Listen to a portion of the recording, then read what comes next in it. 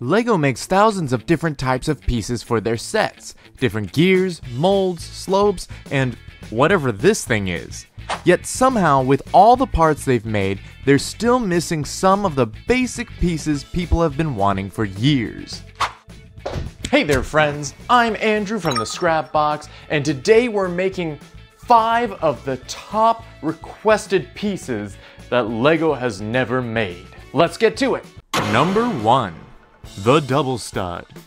As you grow older, some of you will learn that sometimes the best path isn't just straight up.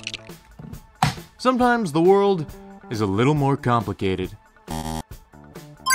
And while you can easily build sideways, at an angle, or even upside down, it's nearly impossible to find a compact way of building studs out. Tell them to push their butts together. Okay, I guess. Nope.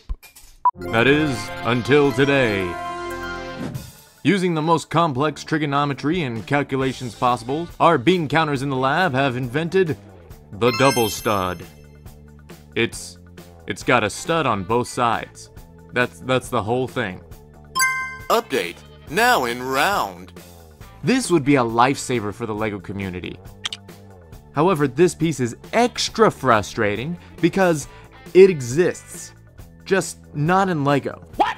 Megablocks and other brands have had these pieces in a variety of sizes for years, but LEGO refuses to catch up, leaving our purist fans hungry.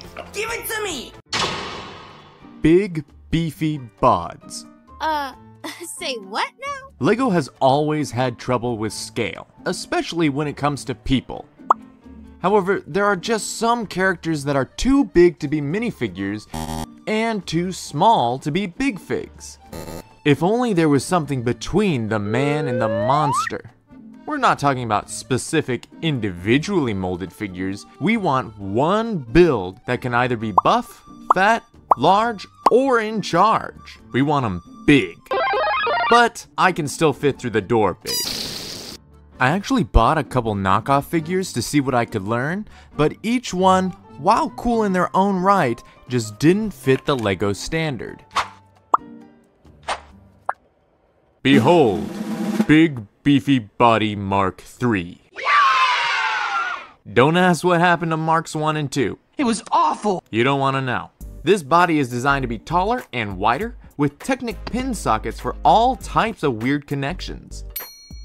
It's also left flat with no bulging pecs or stomach for a couple of reasons. A, when flat, this torso can be used whether they're thick or a brick. B, it can still be used with most minifigure accessories. Some shoulder pads may not apply. And C, it's right at the limit where minifigure legs still look okay proportionally. Just look at all the characters that could have accurate bodies because of 2 new pieces. I modified the Hagrid arms so they don't stick out as far. This concept has been demanded ever since LEGO came out with their Incredibles game and had Mr. Incredible looking like this, and then his figure looking like this. Oh brother, this guy stinks! I even made some renders of a few characters to really drive the point across. Nice. All of the 3D models that you're gonna see in this video will be available to members of my Patreon. Patreon is the best way to support me, and these wonderful people here allow me to do all this weird, wacky stuff that you're seeing right now. Without them, none of this would be possible. So, from the bottom of my heart, thank you guys so much, and link is in the description. All right, back to it. Better ball joints. If you've ever built a LEGO animal, mech, larger character, or a large round mascot that nobody has ever found despite the very obvious clues you left behind, then you've probably ran into the ball and socket pieces. While the ball joint comes in a decent variety of parts, the socket, not so much. And with smaller characters, it gets really difficult to always have it attached to a 2-stud plate. You know, from an engineering standpoint, it might have to do with the fact that larger pieces are able to disperse the internal forces better, but they also said that about bar clips and then gave us these in 2016. Get out! It happens every time. So really, we need this. Simple, elegant, only one stud. And we need a ball joint version. Wait a minute, they've had them the whole time. Bring back the homemaker hands as regular pieces, Lego. I'm just saying, it'd be really easy to design a completely brick-built Big Fig with pieces like these. However, I'd really like to have them in part 4. Colorful ball joints. How Lego sees the world. Pretty good, pretty good. How normal people see the world. You're hideous! Hideous! Lego, I want to show you something. Hold on, let me just move this box and... Wow! It's the same piece in tons of colors for different projects. Wait a minute. Wow! It's the same piece in tons of colors for different projects. Hold on, I gotta check something over here. Can you believe it? It's the same piece in tons of colors. We get it! But if we look over here, it's gray, gray, only gray, gray, gray. It's gray. Gray. This is gray. Try the gray stuff. So many characters covered in random splotches of gray because LEGO refuses to make them in different colors. Look at these. These are knockoffs from bags I've thrifted over the years, and they're beautiful. Like, LEGO, you're really just gonna let Huggy have giant gray rectangles in his arms? That's absurd. Wait a minute. That's that piece from earlier. LEGO, please. LEGO, if you don't make any of the other ones, it's fine. Make these pieces in different colors, LEGO. I'm begging you. I need them.